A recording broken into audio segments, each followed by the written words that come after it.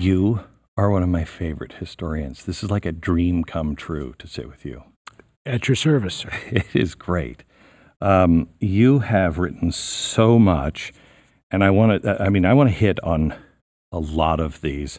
The idea of the decline in Western history, Joseph McCarthy, how the Scots invented the modern world, the rule to rule the waves, how the British Navy shaped.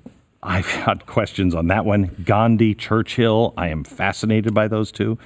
One of my favorite books of all time is Freedom's Forge that you wrote, how American business produced victory in World War II. The Cave and the Light, Douglas MacArthur, and 1917, Lenin and Wilson, who I despise. I know you do. I know you do. And my feeling is, as an historian, you can't afford to despise your figures. What you're trying to do is get inside their minds, right, and figure out why they did what they did, and what the consequence of what they did. Was it a good thing or was it ultimately a bad thing? And I think we have to say about Wilson, ultimately it was a lot of bad things. A lot of bad things. He was do you think he was a bad guy? The way he loved the Klan and all of that stuff? And that was part of the times, I think, and also part of his background. There are many things to dislike about Wilson, and a lot of his thinking on things like race is very, very different from the way we think now. Not so different from the way a lot of people did at the time, of course, particularly if you came from Virginia, rural Virginia, as he did. But the thing that's so fascinating about Wilson is that he was a man so utterly convinced of his rightness, of a level of self-righteousness that would allow him, in his own mind, to lie to people. Yeah. That would allow him, the ends justify any means. Yeah. That's very much part of Wilson's personality. Very much. And I guess what I don't like about him and some of the people that surrounded him and the progressive era that he really kind of pushed forward is that arrogance. Yep. And we're seeing it today. We're seeing. Well, I think so. I think it permeates. It's always permeated the progressive mind and the progressive movement in this country and in Europe, but in this country particularly because it's able to latch onto that kind of Protestant evangelical zeal that lies at the basis of so much of American culture, good and bad. But when it's linked to political movements, boy, watch out. Yeah. Because it can cause so much pain and suffering, all for a higher cause and all for a higher motive. So would you, because people don't realize that social justice, started out as a Catholic thing in the 1800s, and it was a good thing. And then it has morphed and morphed and morphed, and it became more and more about politics and the government's power to create justice, social justice, even things out. I think you go ahead. I think it took on a Marxist Yes. sheen, and now it's become virtually the equivalent. The Marxist social and historical analysis, which is really at the bottom very, very simplistic, now underlies so much of what the left does. That I think if you go to Marx, you go to Lenin, you understand so much more about the American left today than you would by reading any of the classic figures of American progressivism, like Herbert Crowley or Bellamy or Edward Bellamy, any of the other figures who were Wilson's contemporaries and Wilson's admirers. But Marx is the name of the game today, and that's part of what drives the extremism that you get on the left, and it's also, I think, what makes the life of the mind in places like universities and colleges now really so, what's the word I'm looking for? So stagnant, so lacking in any kind of intellectual vitality. At the same time, of course, in which they're shutting down dissent, shutting down any view which in any way deviates from what they consider to be the party line. You mentioned, when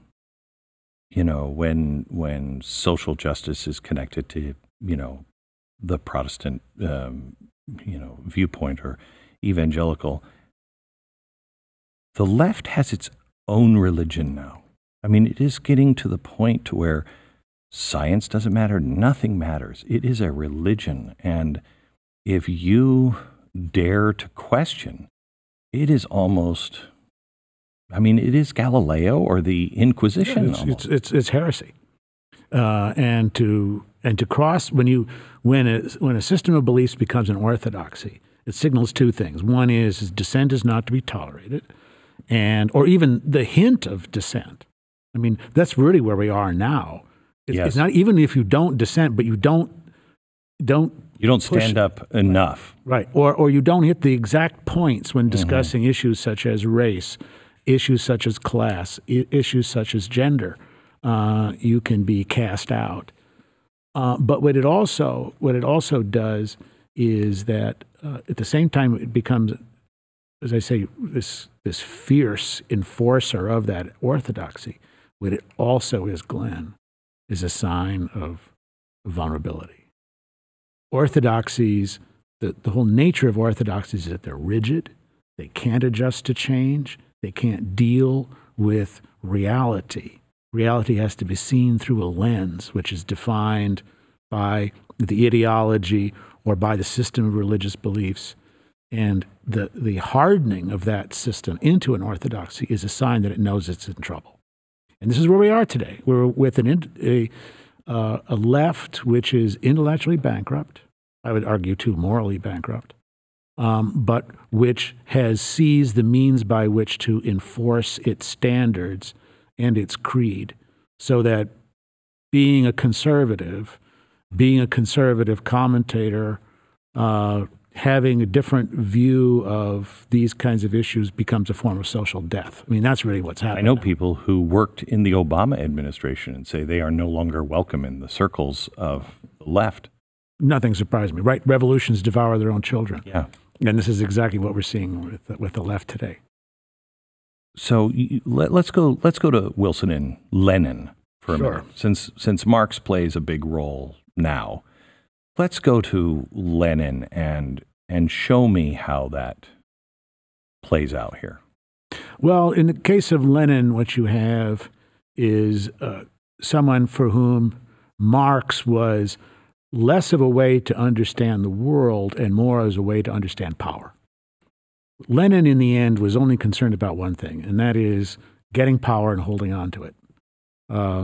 He isn't the one who sort of said power comes from the barrel of a gun, but that basically underlies everything that he believed and understood about the politics of his own day, how it was that the Tsarist government was able to control the masses and dominate that empire, and that was the power that he wanted in order to reshape it.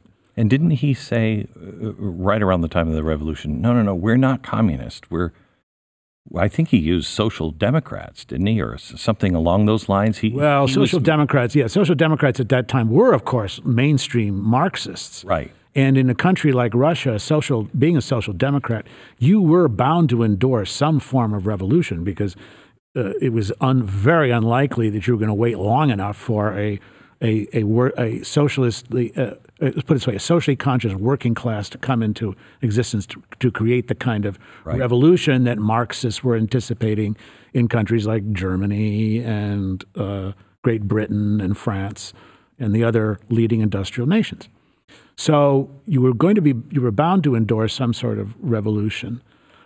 In Lenin's case, the revolution that he saw was one that would be driven not by certainly not by the masses and not by the workers, but would be driven by a tiny revolutionary elite who understood how to seize events, to topple the old order, and then to use it to impose a new order run by them. And from his standpoint, the whole question of sort of waiting for the right occasion, waiting for the right opportunity in terms of what was happening in society itself, waiting for that moment when industrialization, which was, as I explain in the book, was already well underway in Russia. Russia was on its way. We would think about it as basically an emerging economy and where it was headed. But The event that he seizes on as the moment to seize power is when Russia makes the terrible mistake of entering World War I and fighting a war which is way beyond its capacity to sustain or to deal with the consequences when defeat comes on the battlefield. If you read Fabian socialists in England and all throughout Europe, they know the pain that's going to happen with World War I. They know it. They're looking at it like Lenin did. This is a good opportunity to draw the map and to bring in a new world order. For instance, with Lenin and Stalin, Mao, do they at any point stop and say, this doesn't work? That's a really great question. Is there even a moment of self-reflection? Yeah, just a moment. Or do they just not care? I think that they don't particularly care. I think that's exactly right. And I think also, too, as I was going to say with regard to Lenin and Marx, what Marx does is justify a way to seize power and to hold it. And once you have power, power is itself self-justifying. Right. There are no moral principles.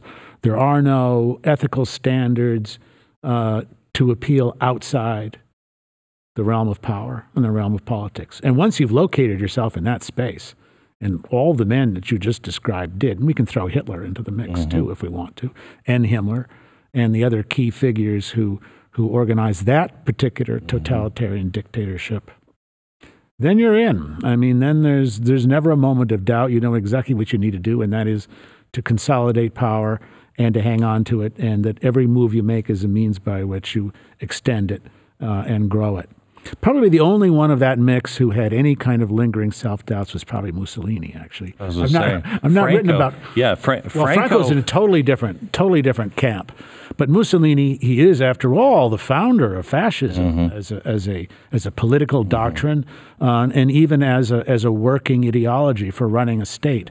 In this case, his own, Italy. And yet, at the same time, when you look at Mussolini, you look at him, he's a man, I think, who is ultimately really plagued by self-doubts and a deep sense of shame about the country that he runs. You know, his son-in-law became foreign minister, Count Ciano. And you read Count Ciano's diaries, which are fascinating reading. Glenn, you really got to pick them up and look at them. But one of the scenes in which in the book, in the 1930s, is where a delegation of peasants have come from, I can't remember where it was, from Sardinia or from Piedmont, and they've come to see Mussolini. And just before they go have the meeting in his office and so on, they relieve themselves underneath the stairwell going up that. And Mussolini finds out, and destroys his day, destroys his week. Here I am trying to make this country a modern, efficient state and government and a new model, a new order that's going to emerge from it. And then they do this. And then I'm still dealing with this sort of peasant material left over. So behavior like that makes Mussolini ashamed. Behavior like that, you're shot if by Stalin or by Lenin or by Mao in those circumstances. But Mussolini, there was still an element of conscience left for him that for those other dictator figures, it had all been wiped away. There's this thing in America that we just don't want to look at Russia. It's the Soviets. We FDR, there's not a communist that I've met that I don't like. I think is one of his phrases, something along that. I know a lot of great communists. I think that's what he said. We all know, you say fascist, you immediately think of Hitler, and you immediately think of the death camps, and that's really bad.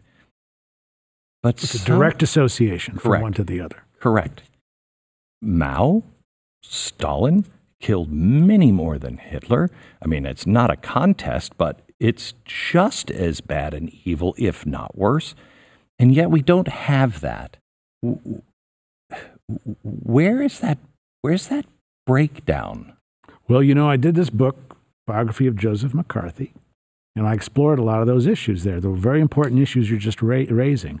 Why is it now, from our modern lens, and we think about really evil societies and evil dictators. Why is it that Hitler is always front and center in those discussions? Stalin a little bit, Stalin more so than it used to be. You know, when I went to the University of Minnesota, there was a professor in the physics department who actually had a portrait of Stalin on his wall. Wow. And the kids sort of chuckled about it.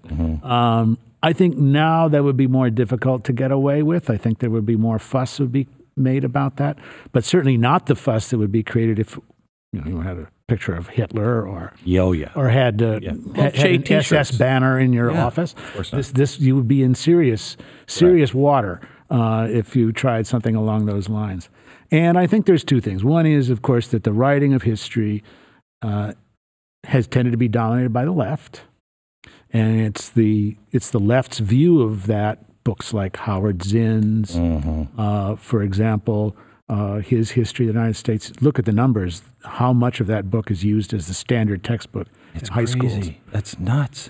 It's a very bad. Gary Nash is another one too. They're very smart. They have targeted schools and textbooks as a means by which to spread that propaganda, which it really is. I have a very one-sided, lopsided view of history. I have a first edition of Zinn signed and inscribed by him to somebody. I don't remember who it's inscribed to, and it talks about Kim Il-sung, perhaps. It talks about how we've held for a long time. We just have to keep on pushing through, and all of us who are on this side will understand that these kinds of books will change the world. That's right.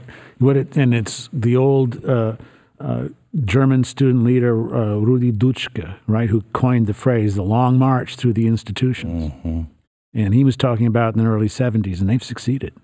It's been a impressive enterprise, the means by which they have seized key institutions in this country and made them purveyors of, and now enforcers of, a leftist orthodoxy. It's amazing because people will say Americans don't have long vision.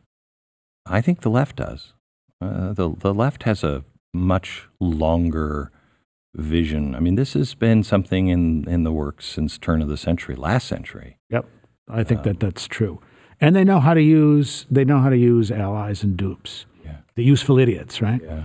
They know how to do that. And American progressives became part of that team of useful idiots, the people who were recruited by the NKVD and by Soviet espionage and by the Communist Party USA to become tools by which to infiltrate the federal government in the 1930s. Men like Alger Hiss, for example, Harry Dexter White. But there's another ingredient, I think, also, and that is, and this is something that I know you're very interested in, and that is that what is able to make that leap from Hitler, fascism, to the death camps? Yes. Visual images. Images of Buchenwald and Dachau, which, by the way, were not actually the worst of what was happening. What was happening at places like Auschwitz and places like Treblinka, the real death camps, that's where the real Holocaust was played out. Right. Dachau and Buchenwald, although they shifted later to becoming part of the death factories of the Nazi regime, that was sort of collateral damage, really, by comparison to where the final solution was really headed, which was east, not in Germany. But set that aside. The point is that we have visual images of this, film of it, being able to watch again and again, to be played and to be linked in people's minds to what's happening. The visual images for the Great Leap Forward, not very much. For the Great Famine in Ukraine, a few photographs of people lying dead in the streets, not much else than that. You talk about the Holodomor. No one knows what it is. No one's ever heard of it. No, they don't. And and again, the household names, right? Auschwitz, Treblinka, Buchenwald, Dachau, but the camps, the Gulag camps. I don't know the name of any of them. No, they're not very well known. Kolyma, for example, which was the great gold mine at which thousands and thousands of people died working that for Stalin. The White Sea Canal, this pointless effort to to cut thousands of miles of a canal to connect the White Sea to the Baltic, I think it was. In any case, the point is that these were as much death factories as anything that Auschwitz and Birkenau were involved. But we don't have, and we live in a visual age now, Glenn. The written word is being replaced and has been replaced by the visual image as the key carrier for cultural transmission today. And it's one of the things that you and I and all of us who are engaged in how do we get our country back, how do we get our heritage back, need to really think about. And that is it's through the visual image, through the icon, that we now have to carry on that fight. That's not to say I love my written words. I'm very proud of that work, but it has to be. The key transmitter is this. I talk about this all the time. In fact, I was just on tour recently, and I showed a picture of Proud Boys fighting Antifa in the street, and I asked the audience, "Tell me who the good guys and the bad guys are." Can't tell. They all look alike. They're all moving the same way. They're all throwing punches. You can't tell. Oh.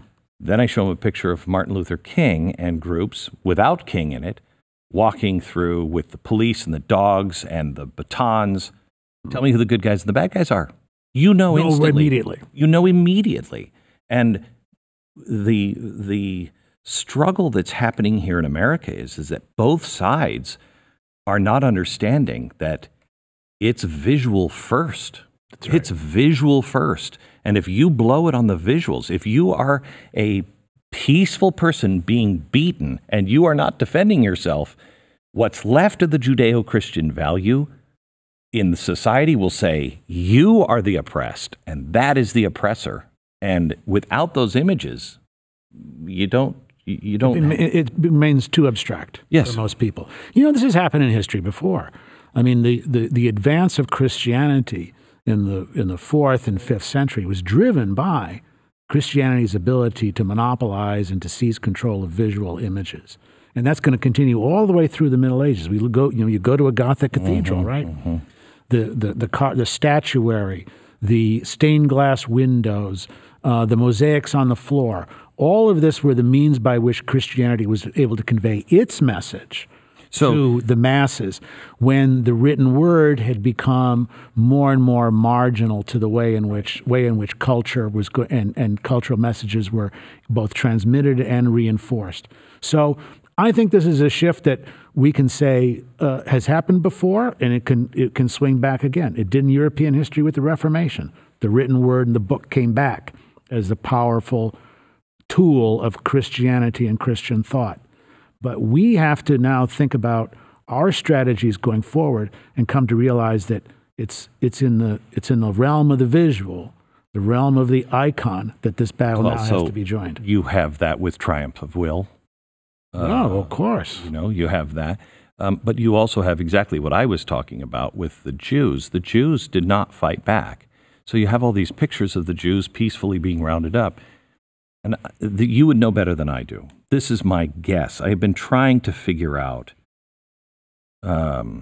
Dietrich Bonhoeffer. He said amazing man. Amazing. And he said, I got to talk to Gandhi. He has the answer. I got to talk to Gandhi. Well, my guess is that what Dietrich Bonhoeffer was doing, even if he would have, been able to lead the march, wouldn't have worked because the people of Germany had already gone over the cliff away from those Judeo-Christian values. And Gandhi was playing to England, not to India. He was playing to England. Marvelous point. Very profound insight. And yes, if Dietrich Bonhoeffer had tried to conduct the equivalent of the March on Selma, we can just imagine what carnage would have resulted from that. And if you would have had the West covering it, it may have worked. It may have worked, but it may have worked. But he was it was much too late. It was far too late for that kind of change to take place. And this happened. You have, for example, in the Netherlands, you had days of solidarity in which Dutch citizens would put on, for example, yellow stars or even interfere with the efforts to round up Dutch Jews. And what happened? Well, the Nazis came down and rounded up everybody and has shot them all. But at least they kind of kept their soul. I mean, if you look at that, it's not the same story as the Germans. The Dutch, in the end, still, they did a lot. And I'm finding out in the new book that I'm working on that the Danes did a lot, the Norwegians did a lot. Raoul Wallenberg, he had company. He had company in his efforts to protect Jews in a very, very dangerous situation, which was in Nazi-occupied Budapest. So there were efforts underway, but when you have the apparatus of the total police state at your behest, as they do in China, as Vladimir Putin does in Russia, there's all kinds of ways in which you can deal with dissent in ways that no one knows about and no one is able to confront and no one dares confront when it's aimed at them. Let me stop with Wallenberg for a second. 6 years ago, Christmas, my wife came to me and she gave me a present. She handed it to me and then she took it back and she said, "I can't give this to you on Christmas." And I said, "What?" And I said, "No, I want to open it." And she said, "I know you. You're going to spend all day crying. So if you promise you won't cry." And I said, "Of course I won't." I opened it and I cried all day. It was one of the last letters, passports that Raoul Wallenberg gave to a Jewish person. How precious. Oh my gosh, it's unbelievable. And I went over to Sweden and I was talking to one of the main historians of Wallenberg. She was surprised an American had even heard of him. I'm kidding. And I talked to her, and the way I understand the story, maybe you can shed some light on this, we asked him to go. The Americans came to him and said, "Hey, we need you to go over there. We need you to help out. We need you to get some information," yada, yada. He then became so committed to it. The guy was a giant. That's my impression, too. He was, in effect, an intelligence agent first. Right. And then a humanitarian. For us. Yeah. And then a humanitarian second when he saw what was actually taking place. And then we don't even ask for him when he goes to the Soviets? How does America... I mean, that's just one of the great... This is the atmosphere of the immediate post-war period. I mean, think of the British, right? And all of the...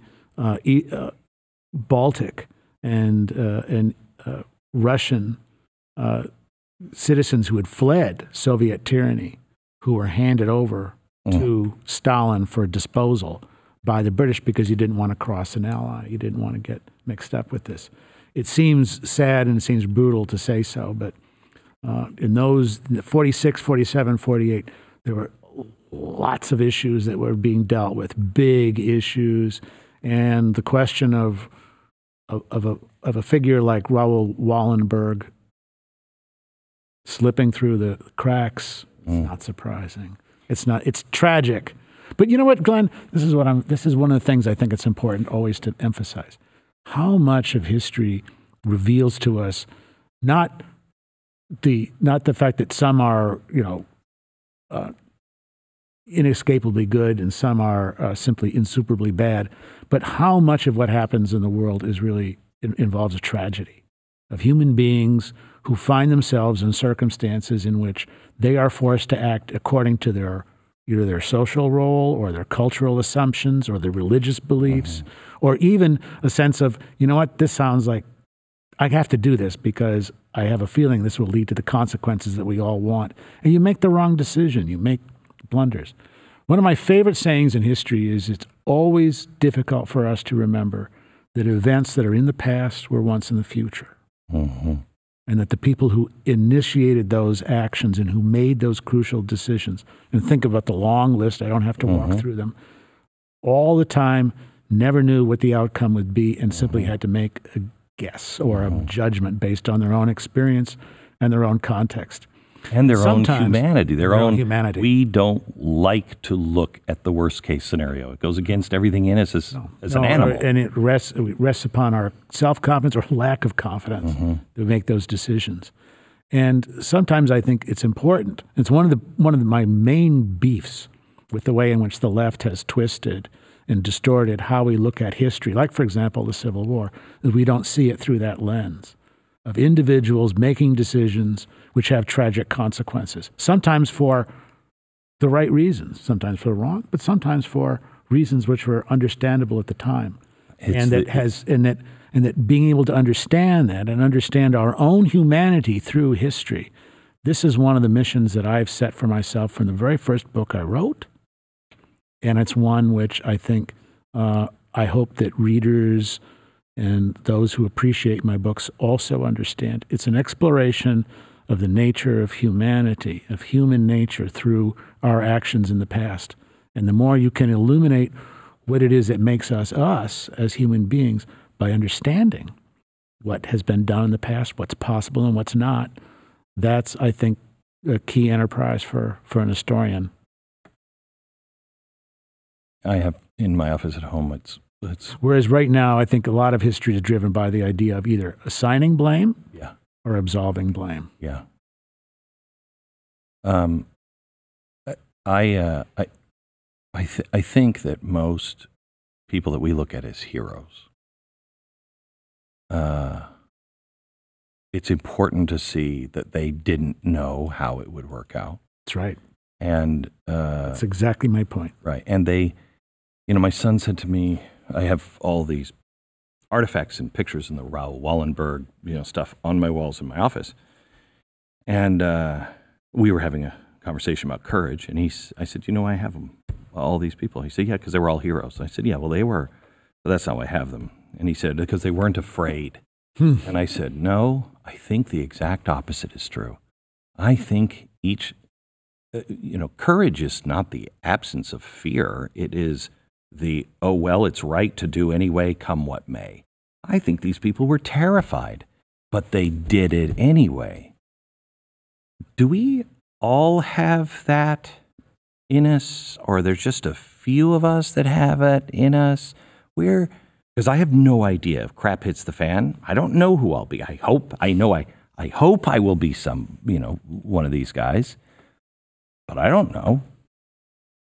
What is that when you're looking at the great men of history? What is that? That's a very profound, that transcends history, really. You've brought us into the realm of philosophy, I think, and how we understand and how we evaluate human behavior within the purviews of our ability to make judgments based on what we know, what we draw upon from our experience, from our perception of the world around us, and how we make right decisions versus wrong decisions. That's an issue that I think haunts all of us, isn't it? I mean, what would you do? What would I do if I were a German in 1935? What would I do if I were a Russian in 1917, 1918?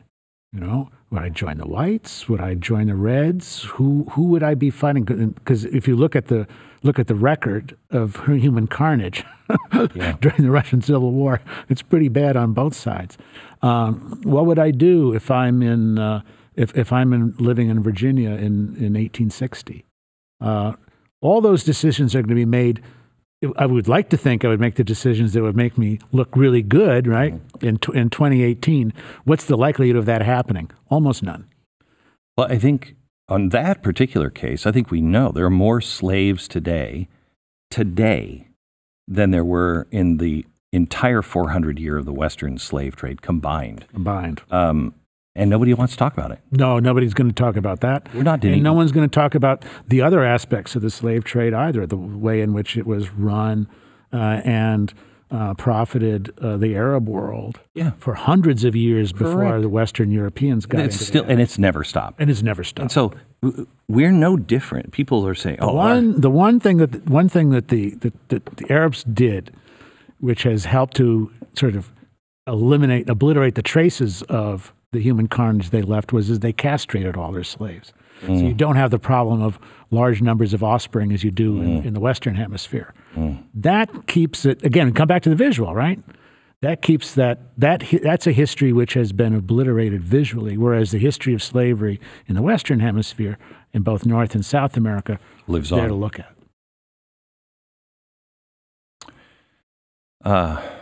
Let me just stop on some people here while we're in this territory. Sure. FDR in your book Freedom's Forge, you know, you don't say anything surprising to me about FDR. In writing a book where you're spending time with these people as much as you can, what do you walk away with on FDR? I would say, in general, with the books that I've written, and it's a fair number of biographies. You mentioned the Gandhi and Churchill. I'll tell you the story about the Pulitzer Prize finalist and how I found out about that at some point too. But the McCarthy book, the Douglas MacArthur biography, and then the characters who really dominate the stage in Freedom's Forge. The view that I took when I came into the book, it was usually different from when I came out. Right. And this was the case with FDR. You know, people have urged me to write a biography of FDR. You know, lay it out there. Talk about, you know, all the kinds of really awful things that he did, both domestically but also in foreign policy. I mean, you look at the record at Yalta, for example, of his gullibility and cunning in dealing with Stalin, and really, if Churchill would have been, if we would have flipped those two, and Roosevelt wasn't there. So when I came to this book, I was sort of thinking about Roosevelt in that kind of light. But what I found out in working on this book was I came out with more of a positive view in this sense, and that is that everything. For those of you who don't know the book, he calls up when it becomes clear the United States is going to get involved in World War II. It's going to happen. This is in the May of 1940 when France is falling apart, Britain is isolated. The war is going to come to America. Within 2 years, his military advisors tell him, we've got to gear up for war. We've got nothing to fight a modern war with. What are we going to do?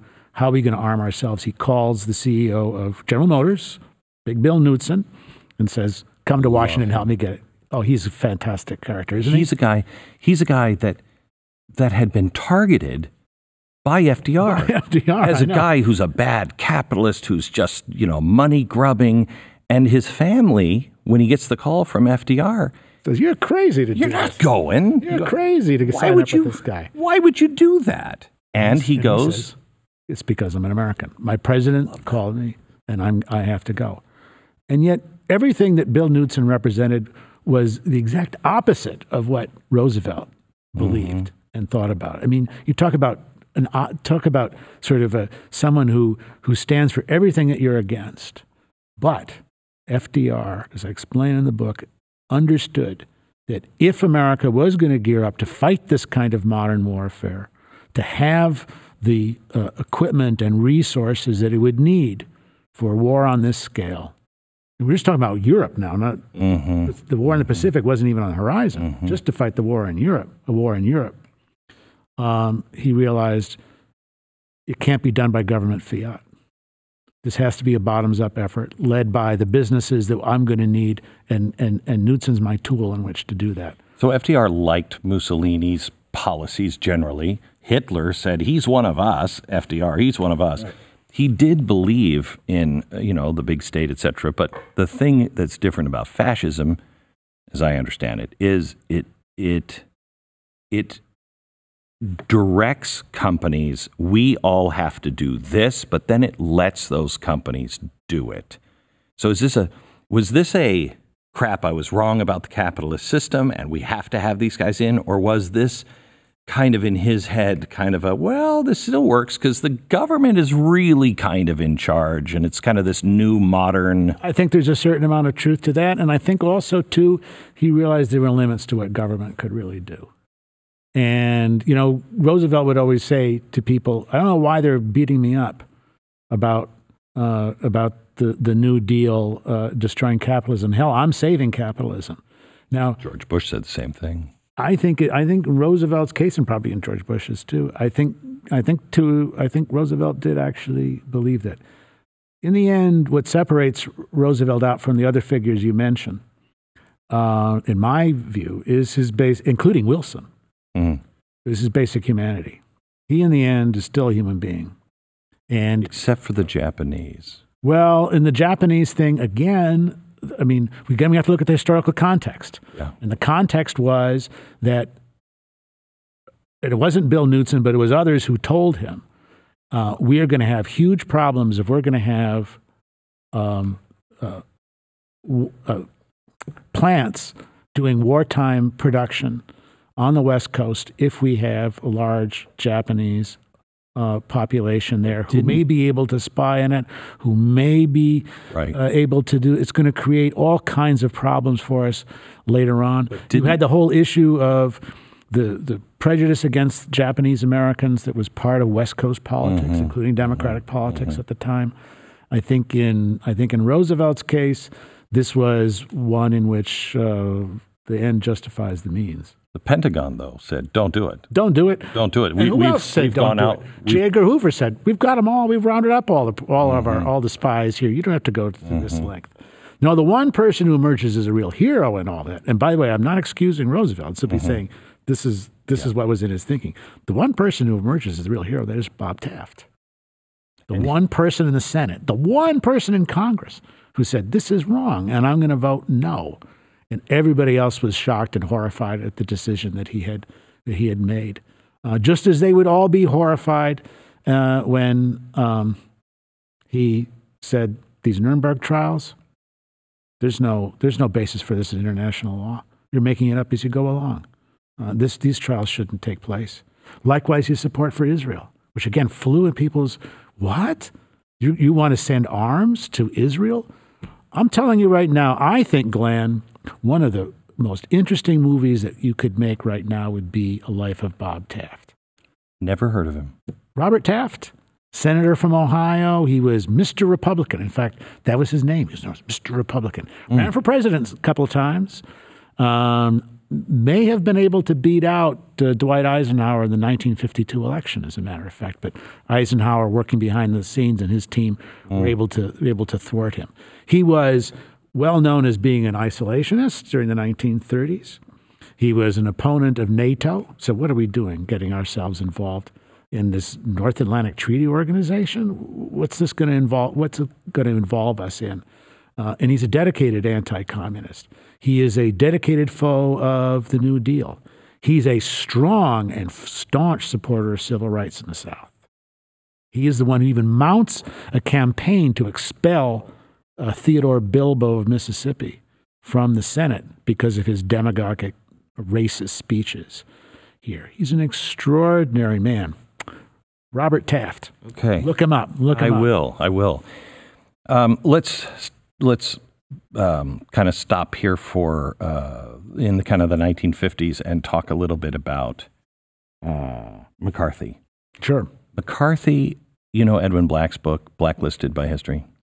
So I read that, and I read the first couple of chapters, and as I was reading it, I thought, this is going to change everything I think I know about McCarthy, and I didn't know if I was prepared for it, and I wanted to call and make sure. I wanted to call Edwin and make sure that he wasn't out of his mind crazy.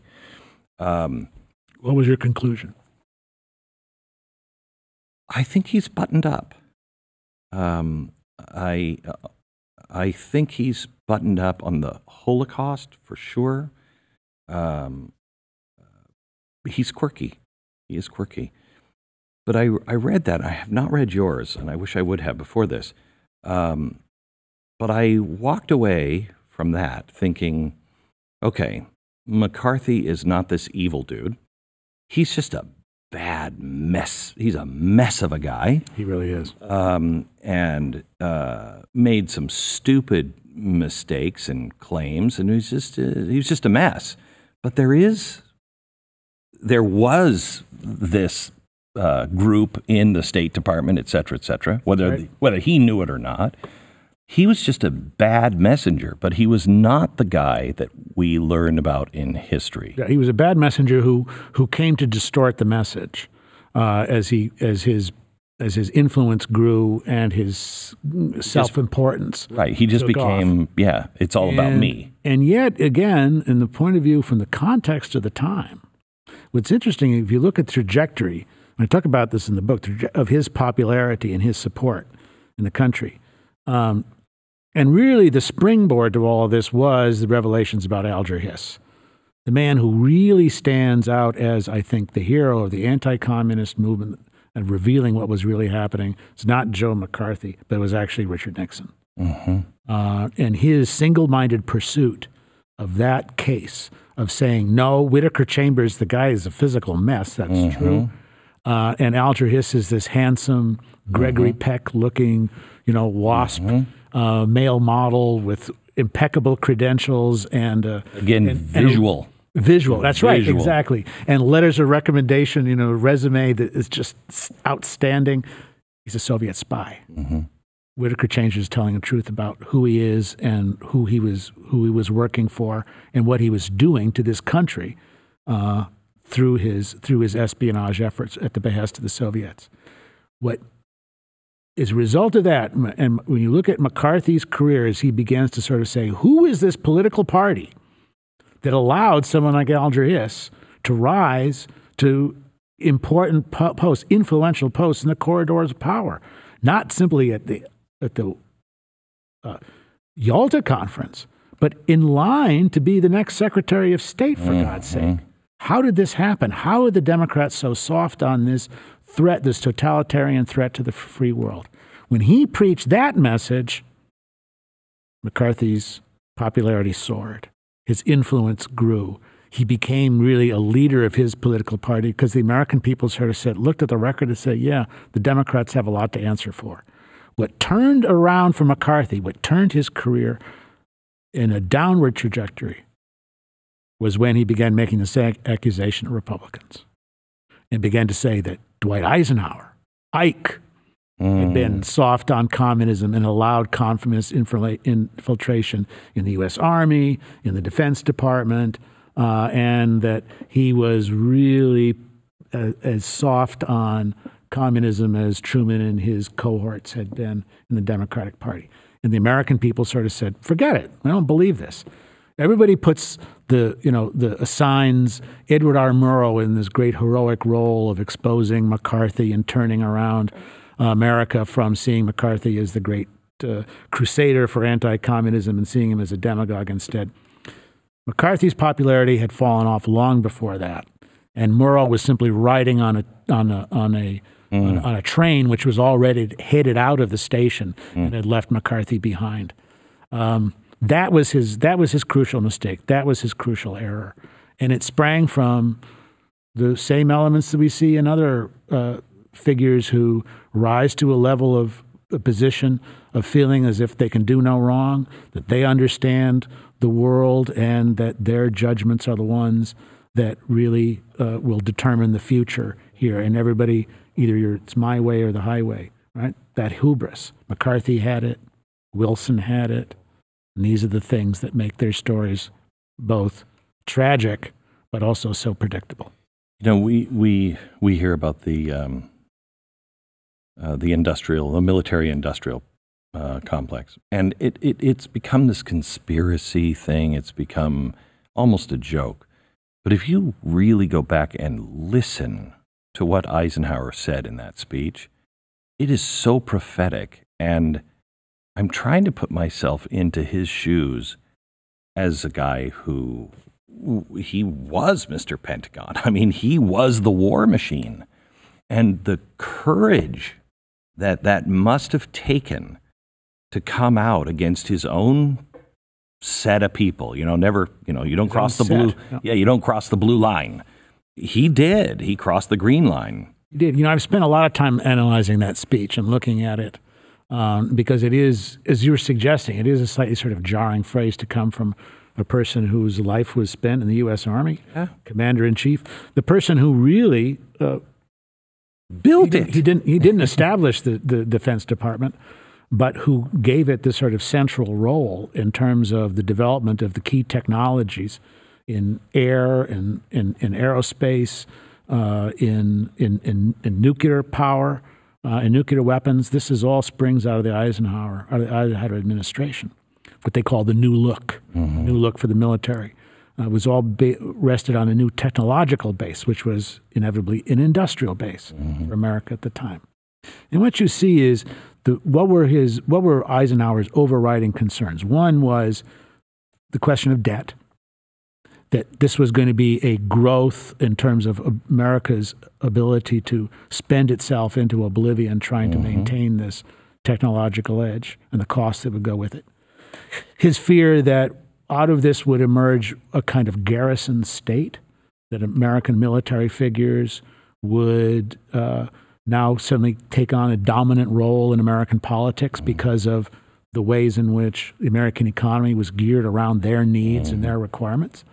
And then I think also there was another fear that he had, which was that the purely military objectives that any soldier would understand when looking at the world or looking at a situation in which should America go to war or not, that these decisions would be dictated by industrialists, by civilians who had if you like, a financial stake, in going to war. Kind of the merchants of death sort of stereotype about people who are involved in armaments industry. And I think you have to say in the final analysis that all of those concerns on the part of Eisenhower were never really realized. Military men did not emerge as sort of key figures in politics. I mean, after MacArthur, they occasionally pop up. But they're contained in the right way. They're contained in the right way. Civilian leadership has not been lost. So we've hardly become a garrison state.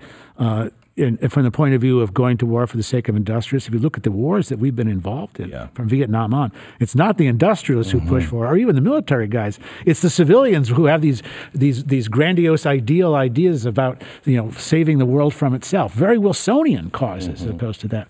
And then from the point of view of cost, how could Eisenhower have ever guessed that the costs for the Defense Department's budget would be totally dwarfed by the costs for the American welfare state, and that is in the end what is going to consume us as a debtor nation, not the cost for more planes or more missiles or even for more soldiers and service personnel. What do you think of?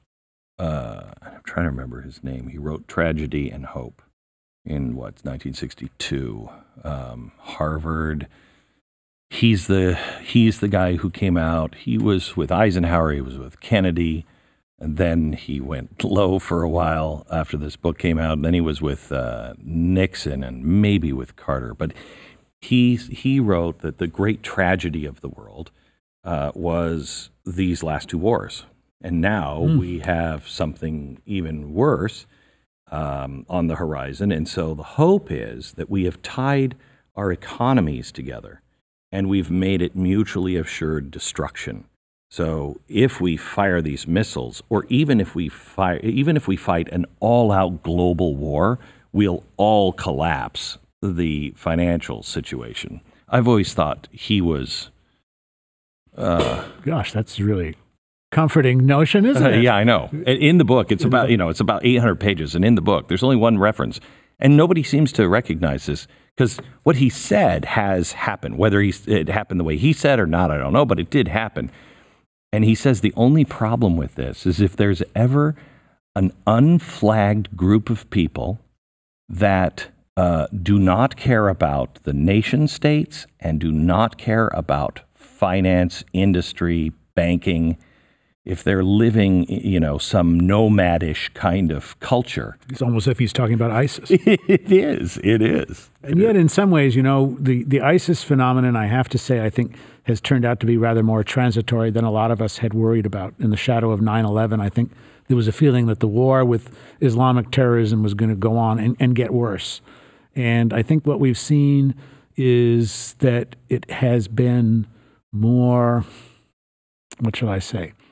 It has had more to do with the transitions that were taking place in the Middle East than it did with a head-on confrontation between Islam and the West. Now, that's not to rule out the importance in a philosophical sense, or even you could say theological sense of that confrontation. But in terms of how it affects events on the ground and the developments of movements, that much of what was happening here had to do with the internal dynamics of these Middle Eastern countries and societies, Egypt, Saudi Arabia, Iraq, of course, but also Iran. What a lot of the work that I'm doing now, Glenn, at Hudson Institute has really been focused on the issue of advanced technologies and the ways in which they are going to be changing and altering how we think about national security and economic security. And one of the questions I always get asked about this book, Freedom's Forge, is, could we do it again? Could this happen again? And, you know, funny you should say that, because right after I published that book, my answer was, yes, we can. We just have to harness all of the advanced technologies that we see emerging in Silicon Valley. Yeah. And it will happen.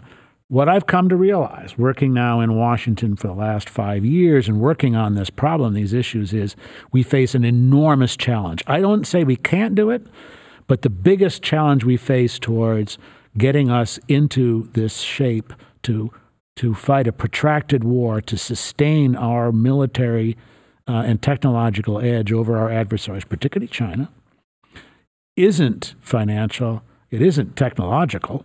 We still lead in all of these areas. It's cultural.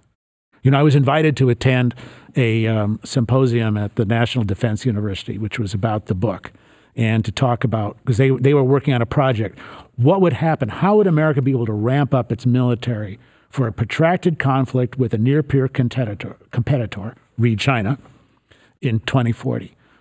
And so I spelled out for them what would be different from where we were in 1940 to 2040.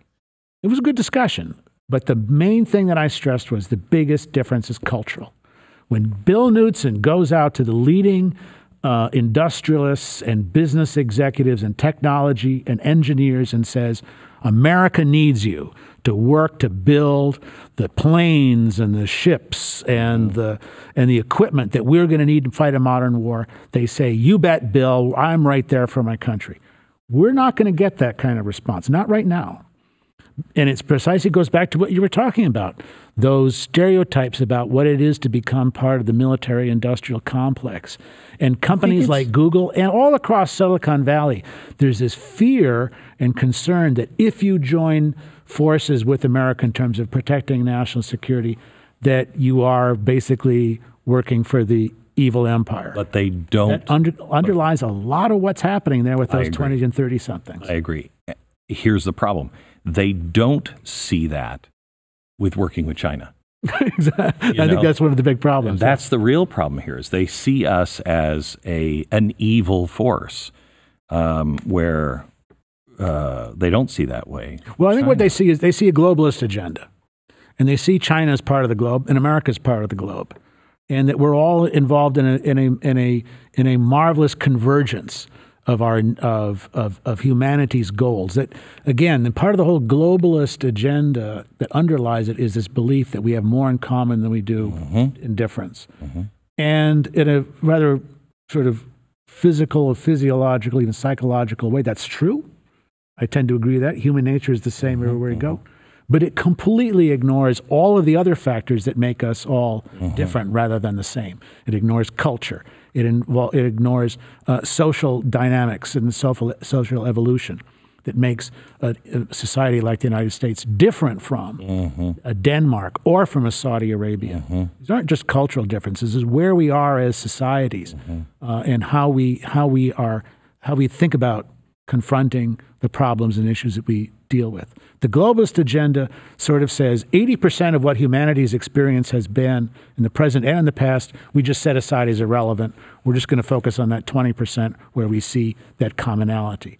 After all, right, every time I pop on a plane flying from Los Angeles to Bali, right, I'm able to go there. I mix with other people who think like I do, who are in the same, they're software engineers like I am, right? Or I fly to Thailand, or I fly to Sri Lanka. The world looks very small from the business class seat on an airliner as you're moving from place to place, doing business or engaged in charitable work of one kind or another, or working on environmental kinds of issues. It's bound to reinforce that globalist bias. But down on the ground, down where the rest of us are, 80% of the human experience runs in a very different direction, which is there's lots that divide us around the world. There's lots that unites us in a nation state. in a community. And the globalist agenda tends to ignore what unites us as well as what divides us. It is, I try to explain to members of the media, tried to do this privately, and there's no interest.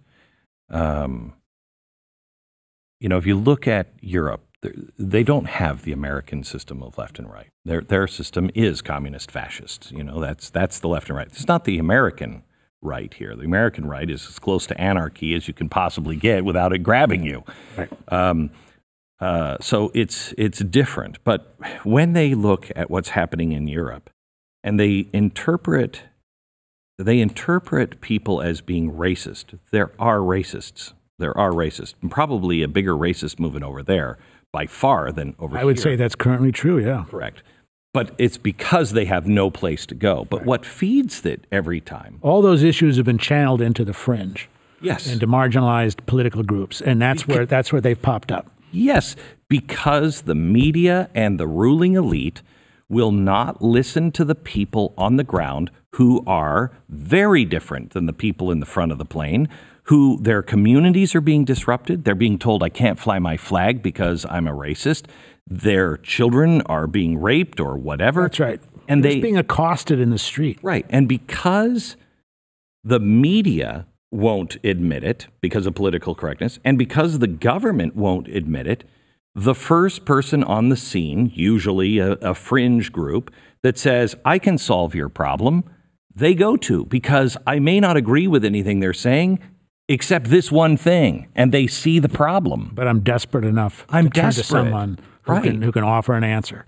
This has repeated itself over and over and over again. And I think we're kind of moving in that direction too, as we become more and more PC driven in terms of a media and in terms of government and in terms of leading institutions. I think even to raise the issue, of whether men and women are built differently in terms of their response to questions of science and math gets you ejected without even a moment to explain what you were thinking or to justify or what you were, or even present the arguments to be true or false or not, but you're simply, even to raise the issue kicks you out.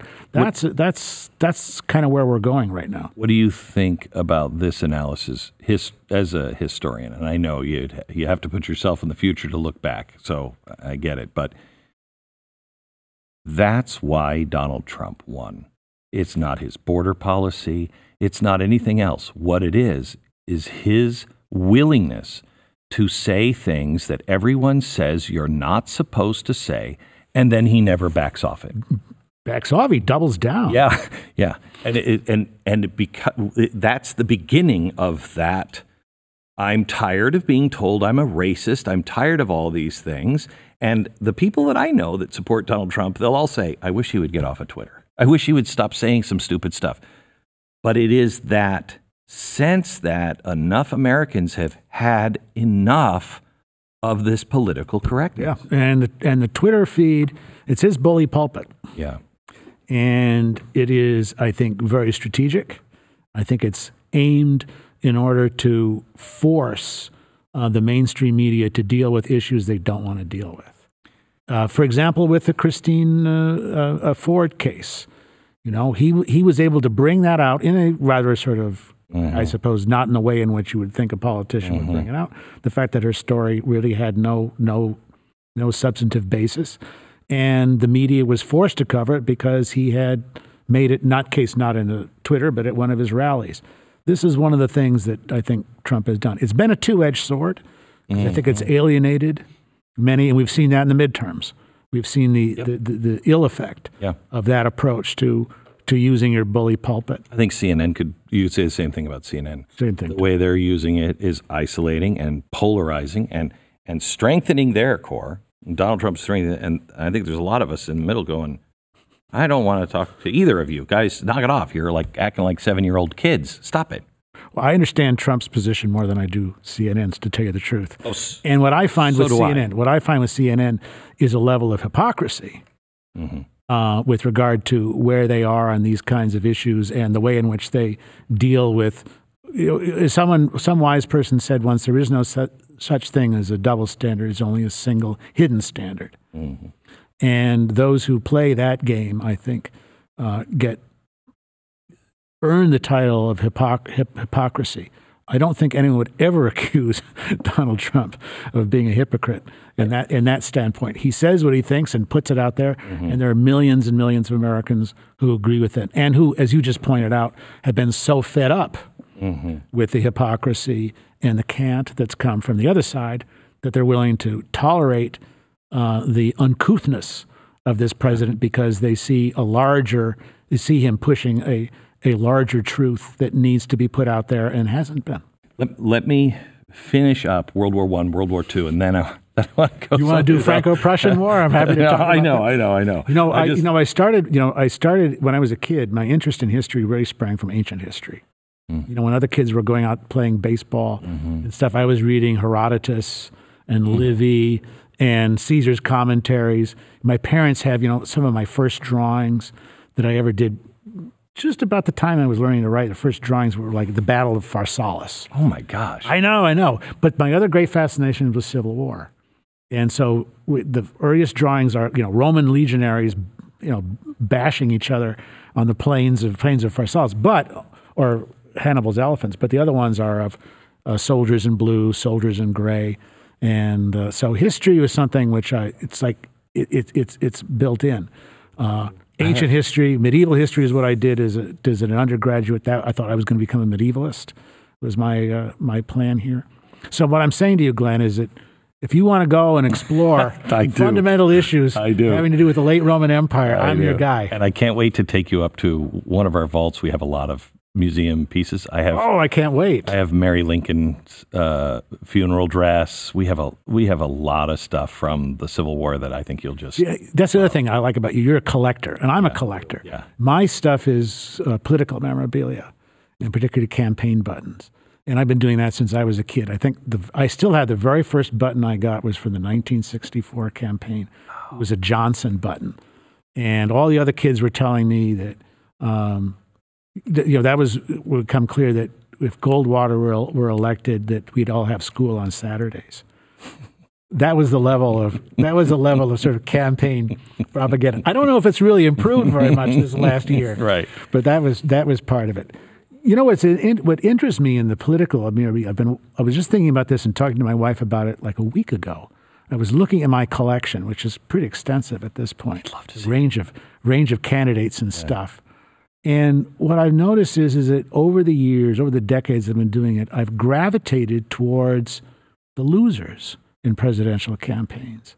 Mm. When I was a kid, I read a really interesting book by a guy by the name of Irving Stone. You remember Irving Stone? Mm-mm. He did Agony and the Ecstasy, The Life of Michelangelo. He did one on Van Gogh. They were both made into movies. But he did a book called They Also Ran, which was about defeated presidential candidates. That ran out. The book was written in 1949, so you only got as far as Tom Dewey. Right. But my Dewey collection is quite extensive. Mm. My Truman collection, I have a handful. I have a big Richard Nixon collection, but it's really focused on the 1960 campaign, the year he lost. There's something to me that's fascinating about, and this goes back to human nature and the issue of human beings making decisions for which there are often tragic consequences. If these were the stories of men, and they are predominantly men after all, who ran for the nation's highest office, who were nominated in many cases by their presidential, by their party in the convention, who had every reason to believe that they would wake up in the morning and be president, and they lost. And some of them tried again. I mean, the man who's always fascinating to me is William Jennings Bryan. Mm-hmm. How can you do that? How can you run 3 times for president and lose each time, but keep coming back and keep thinking you can make it work in? How do others think that somehow the third is going to be a charm? Hillary Clinton. She's still thinking that. Well, she's too close. Yeah. She's too close to events for me to become a collector in those areas. But the losers in presidential candidates, there's something interesting to my mind, distinct and special about them in the way in which the winners, the Trumans and the Eisenhowers, Eisenhower, nice collection. It hangs in my office right now, but it doesn't draw me the way an Adlai Stevenson does. I have a campaign button that I bet you don't have. Let's hear it. And it was for in the Truman era, and it was for Israel, and it's Truman. I want to say it's Haim Solomon, but it's not. The Weizmann. Yeah. They made very few, but it's the two of them on a button together to campaign for Israel. Oh, that's tremendous. It's tremendous. That's tremendous. I was at the Jewish Leadership Conference in New York the weekend last, and one of the things that they were talking about was the the role of Jews and Jewish Americans in presidential campaigns. And on the cover of one of the brochures was a picture of a button, a dual portrait of William Jennings Bryan and his running mate, Adlai Stevenson III, right? The first Adlai Stevenson, and so on, and all of the lettering in Hebrew. Oh, wow. I said, I got to have that button. I need to get that button. But I don't know how that's going to happen. All right. But you were going to say something else. So let me take you, I just want to kind of hit these quickly. Sure. Okay. You wrote To Rule the Waves, How the British Navy Shaped the Modern World. Just one question. I believe that a case could be made that had we not sunk the British Navy and been so arrogant under Wilson, that perhaps we wouldn't have had all the problems that we had with World War II. Well, I have an op-ed which is coming out on Monday. Okay. On Wilson's responsibility with the way in which World War I ended, that set the stage for World War II, which I think you'll find very fascinating, and I think that will raises a lot of the issues you just raised here. The real problem that I think, and one of the points I was trying to make in that book was that the British were the first empire in history in which conceived of their use of power, military power in the case of the Navy, as a means by which to create a global community on which freedom and prosperity would persevere. And it's that role that we inherited after World War II. The passing of the torch, the transition of power from the British Empire, the Pax Britannica to the Pax Americana. And it was, I think you have to say that there was a lot of good that came as a result of that. But just as with the rise of Britain's empire, as it became expanded to become a colonial empire, not a mercantile empire, right? Protecting the seas and keeping the lanes of commerce open and free for the use of all merchants, not just British merchants, but the merchants of all nations. That was the great mission that emerged in the 19th century for the British Navy. But as they emerged as a colonial power, with possessions in Africa, possessions in Asia, with its concessions in China, the character of that empire changed. The character, I think, also of Britain changed in ways that were not good, and that ultimately led to the downfall of that empire. And one of the things that I think we have to worry about when we think about what comes after the Pax Americana is how we preserve those aspects of the idealism of what American power can do without being absorbed into the temptations that American power bring to us.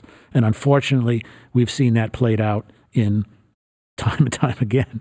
And we keep making the same mistakes. Making the same mistakes. All right. Churchill. I love Churchill.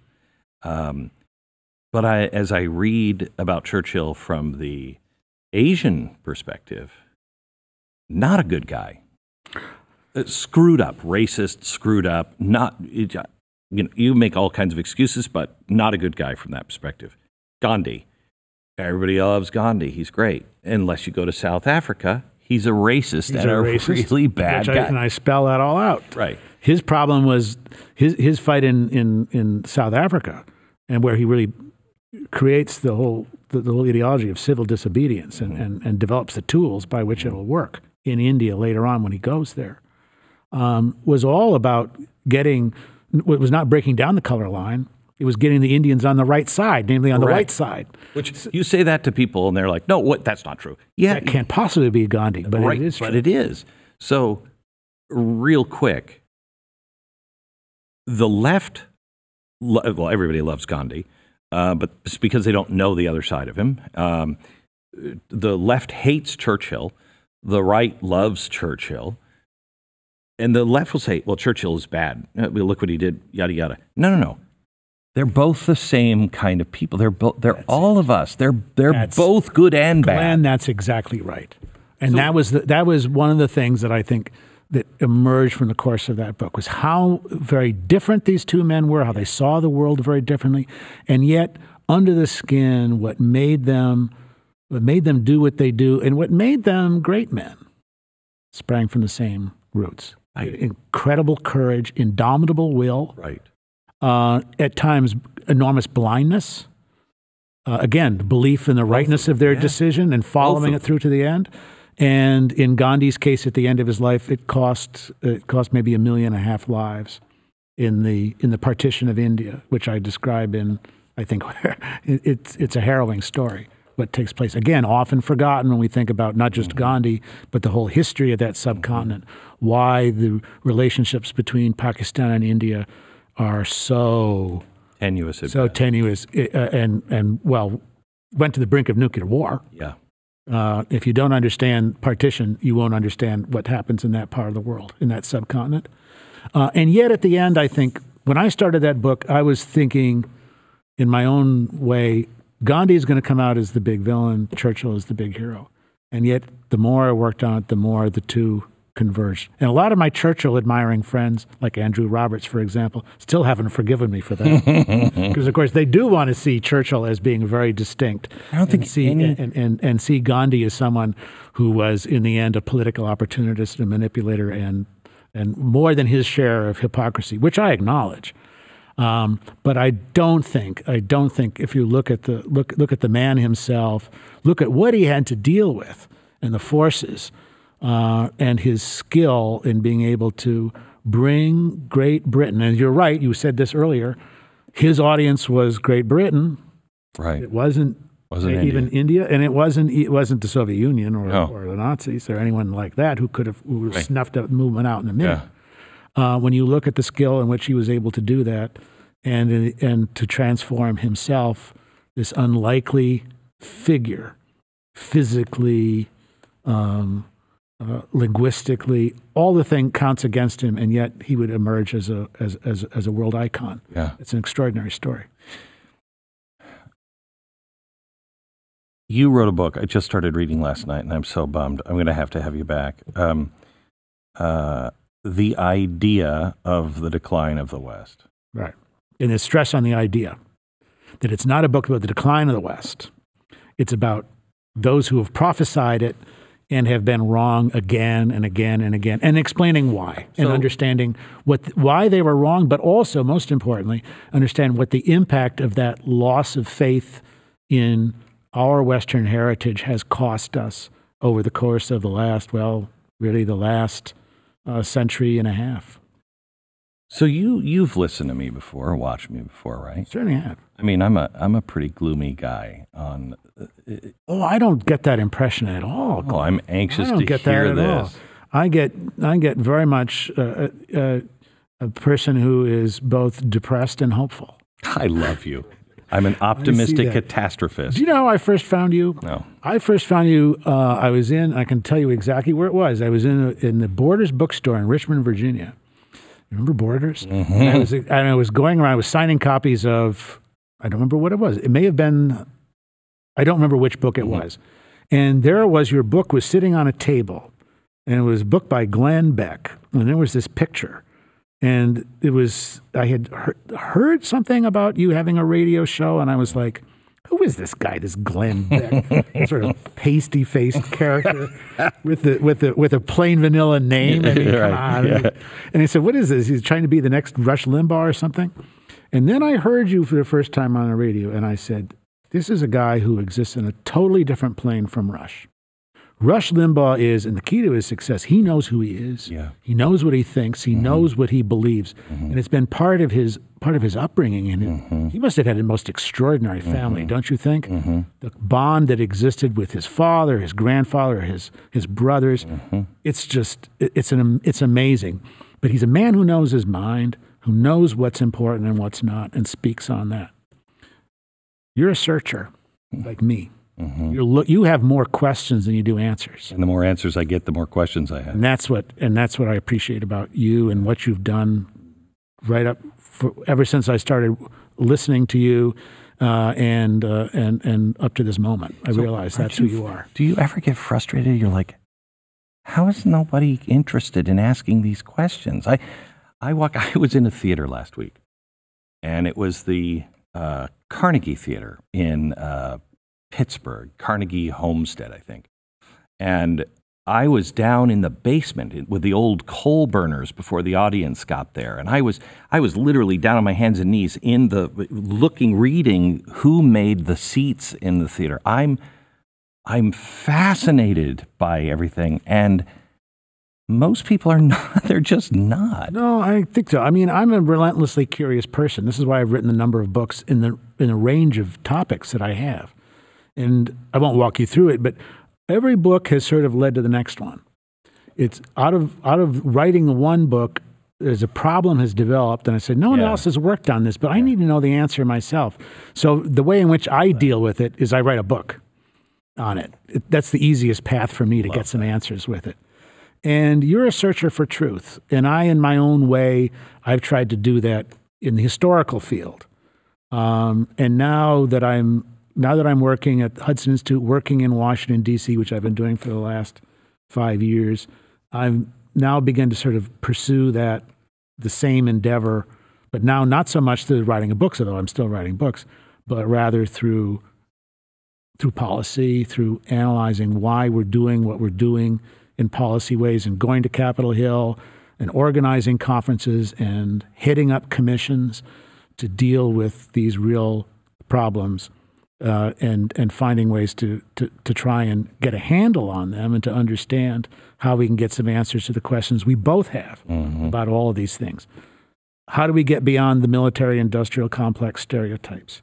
How are we going to stay ahead of China in the competition for the high-tech supremacy in these areas that, whether you're talking about quantum computers or artificial intelligence, autonomous systems, unmanned vehicles, both undersea and in the air. Glenn, how are we going to get Americans interested in science and engineering in ways that we can win that contest and win that? You see that China this week, they just did a contest. They're recruiting all of their brightest children for their AI projects. See, it should be a moonshot for us, and we're not doing it. We're not doing it. We're not doing it. We need a Sputnik moment, and if we wait for a Sputnik moment, it's going to be too late. Too late.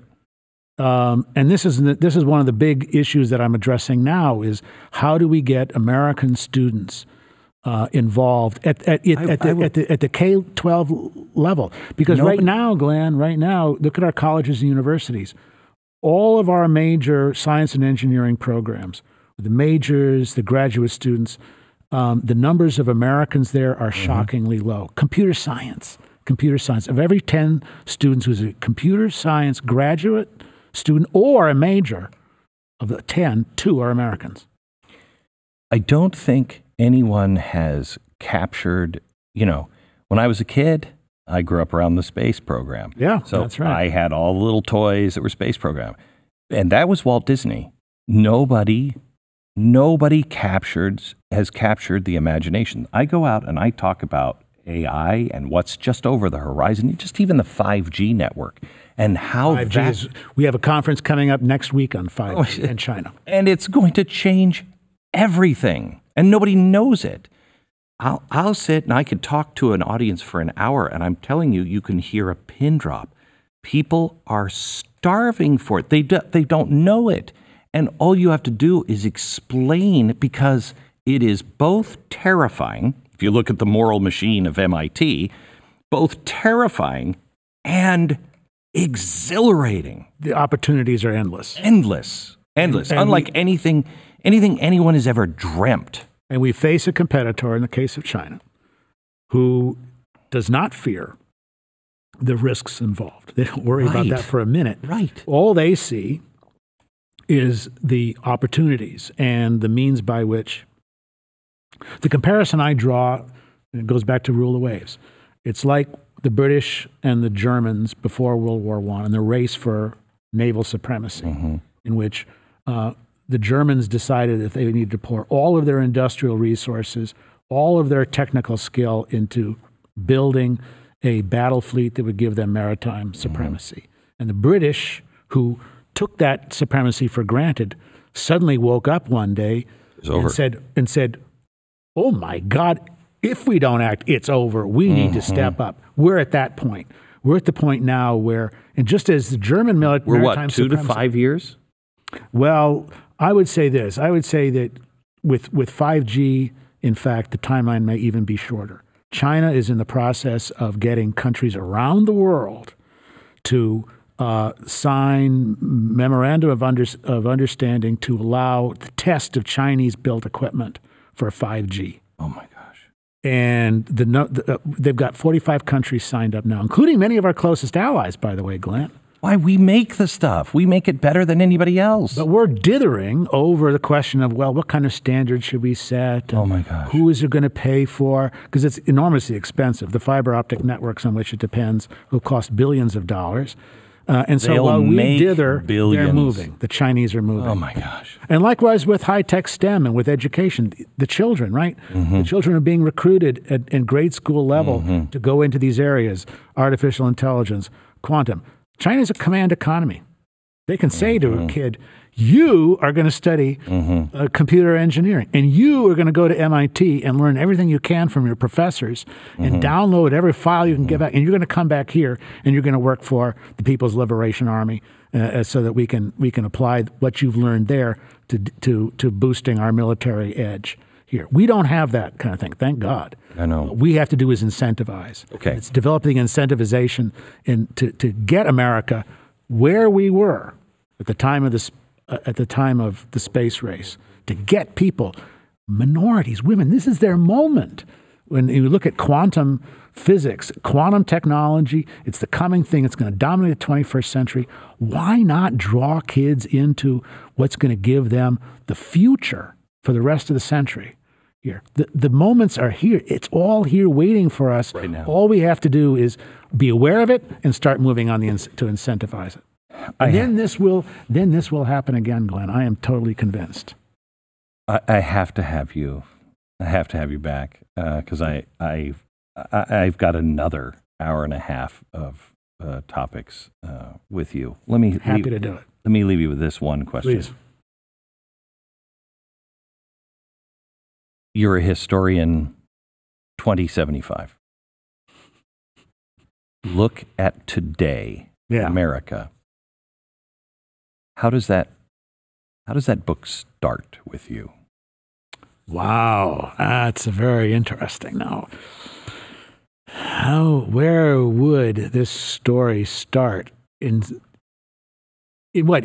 You're going to have to be a little bit more into politics in terms of American society, of where we are. The American experiment. The American experiment. I love that. Where has that happened? I would see two inflection points. One would be 1968, which is when our politics took a really bad turn with the assassinations, the radicalization of American campuses, radicalization of a major American party, the Democratic Party.